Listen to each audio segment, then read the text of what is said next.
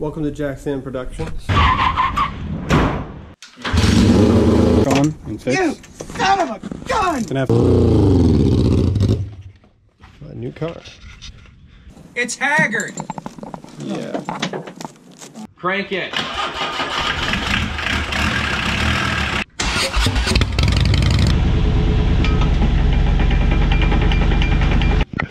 Alright, welcome back to Jack Sam Productions. Today, we're going to be testing the battery cells in my 2002 Toyota Prius, as well as trying to clean the bus bars and figuring out that I need to replace them. Yeah, so we're going to dig into this and I'll show you guys what I did. Let's go.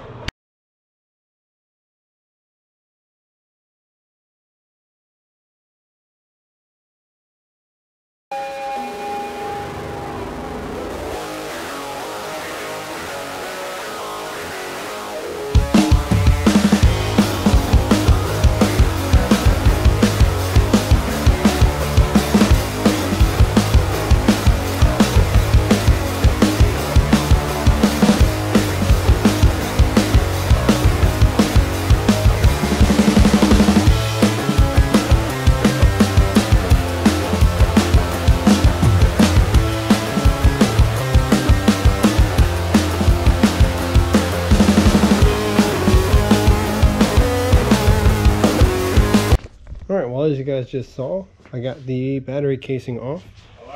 And so now, this is the big reason why I wanted to do it. These batteries are known for getting corrosion on their bus bars. And I'll show you guys the other side as well. The other side is also not very clean. So yeah, there's also a million different pieces of hardware. I'll list all the tools. Alright, to go over the tools real quick. So the basic things you have to have for this is going to be a 12mm, a 10mm, and an 8mm. And also a freaking T30 Torx, apparently. There's one screw on mine that uses this. That's it. The rest of the casing, the majority of it is the 12mm, and there's a few 10mm. And then the 8 you need for disconnecting the terminals excuse me, on the battery cells. And of course you're going to want a ratchet to go with it. Technically you can do this with wrenches, but there's 76 8mm nuts, so I don't recommend it. But either way, rambling. You're also going to need a couple of screwdrivers, flatheads for moving clips and stuff. Please be gentle with those. Now for all the pop clips that hold all the interior trunk stuff, I've got a whole kit that I use, but just any kind of real like plastic clip remover work. You can kind of finagle some screwdrivers and make it work, but you're probably going to break a few clips. Dielectric grease is a good idea to have for coating any electrical connections to make sure they don't corrode. Voltmeter for testing the battery cells. And then these are optional. So, because I was not about to undo all 827,000 different freaking bolts to get the cover off. So I used that. Oh, I also used a wire brush. Hold on. Wire brush. Now, the other thing I did was remove all of the bus bars and all the nuts, and that takes forever. If you're doing this with just like basic hand tools, it's planned for some time. I'm getting over a little something, but shoot, brain fart. So I went through, I cleaned all these with a wire brush, all the terminals, and then I tested these batteries. So if you want to test them, all you got to do is just go from one side of the battery to the other. It's the negative and positive, and each one's flipped, so it's positive, negative, and so on and so forth across. So you just connect between the positive and the negative terminal of each cell, and then that's how you test it to see if it's good or not. Excuse me. All of mine tested at 7.70 or higher. I think most of them were at like 7.74 to 5. So these cells are all in very, very good condition. Yeah. So I'm actually going to be ordering new bus bars. As you see, they're still kind of cruddy. I did my best to clean them up. They're a lot better than they were. I know I have footage of how crusty these were. But yeah, I've got the back bars already laid out and ready to go. I'm about to pop these on. And then these ones are for the front side. And for these ones, the little clips that hold them, I didn't pull those out of the car because it's a lot more involved because there's wires connected to them. For, I believe they're for the computer to track the voltage in the batteries. I'll show you that real quick. So I went through and I cleaned each of these as well. And I also put dielectric grease on all of it. The bus bars, these wires, the terminals on the batteries, all of it. Not a lot though. That's kind of an important thing. I see a lot of people that goop it on. You don't Jeez. You don't want to goop it on. That's not gonna help you. That's gonna cause you more headaches than anything. There we go. See? And this side's easy, they just slide on. The other side's a bit more involved just because of the wiring. So, let me just put you guys down for a minute while I get this all sorted.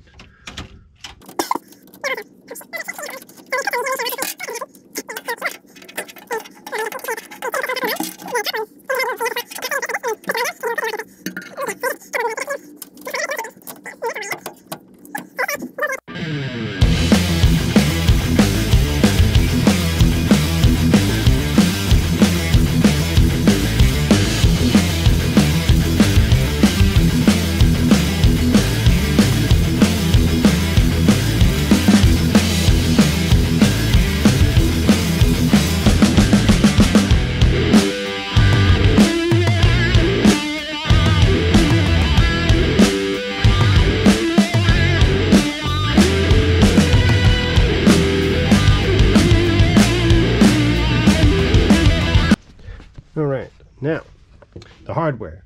So there's two brackets on the inside that hold the battery in place on the top.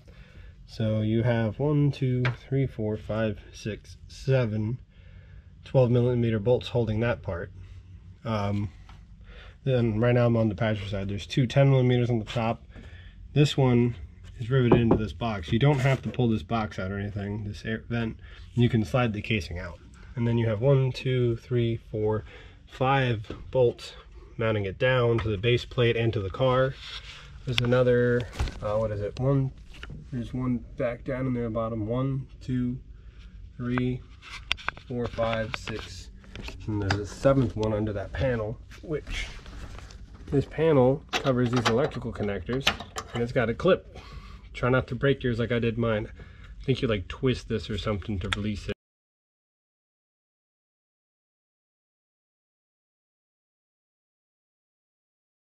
But I busted mine. Thankfully it's got bolts that hold it on too, so it's either way, try not to break it. And then there's two 10mm nuts, bolts holding this on, and then there's three 10mm nuts that hold this panel on top of here, these bad boys. And then there's also a random little 10 right here that I took off, and I don't think I even needed to, I'm not sure, but either way, just take that one off too. And then there's two more right here that go under the vent for the battery right here, which as you see I didn't install. That has 4 screws that hold it down to here. Yeah, so there's that. And then there's also the 2 screw holes here. These are for these braces. They go from here to the top of the chassis for the back seat. And then we'll go here, get in the way of my other camera. There's another 1, 2, 3, 4, 5 12mm bolts here, and also I didn't install it yet. There's another 10mm that goes right here. Should be a second one, but somehow someone broke one at some point.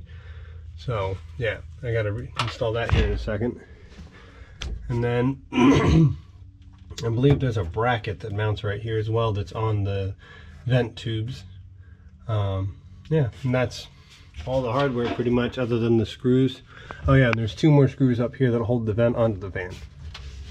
But that's all the hardware. And I'm sure you guys saw in the time lapse of me doing that anyway, but I thought I'd show you guys a closer up. So for now, I'm gonna go back to time lapse, and I'll cut back in when it's done or if I run into a problem.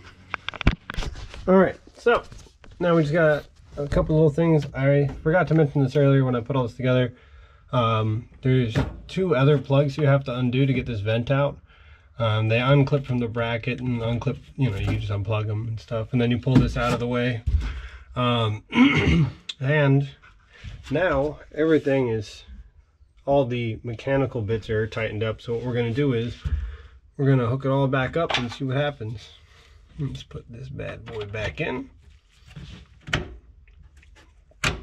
Well, nothing exploded. I'm not dead or anything. So now let's connect the regular battery again. Now I'm not tightening this all the way. I'm doing this just for testing. So we're gonna jump in now. Not that I don't trust my work, but you know, stuff happens. So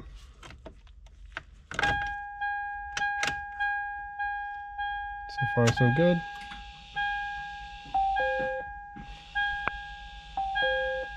Check engine light. Oh well, I don't have it on yet. There we go. Perfect.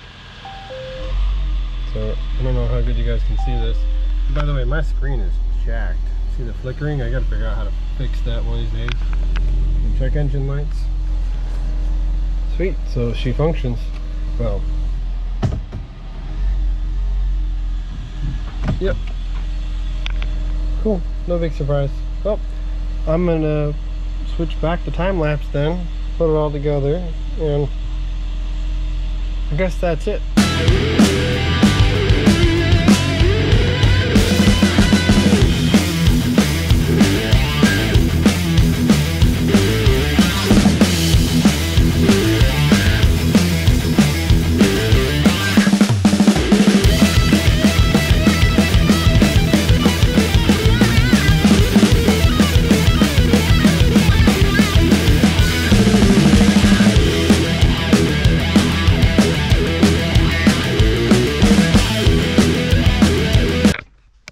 Alright, well, that's it. The car's all back together, everything's working.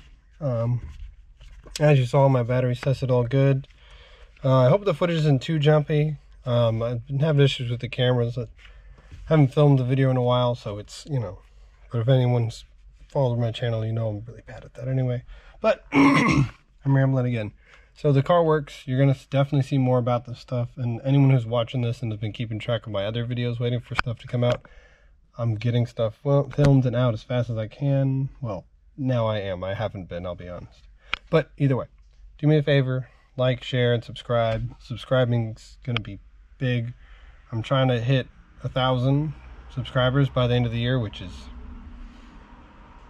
I think, doable. Asking a lot, but doable. So if you're watching this, if you could help me out with that, I'd appreciate it. Only if you want to watch the videos, though. But yeah, that's it. So I'm gonna shut up and go drive this around for a minute and make sure I didn't screw anything up. If I did, you'll see me again in a second.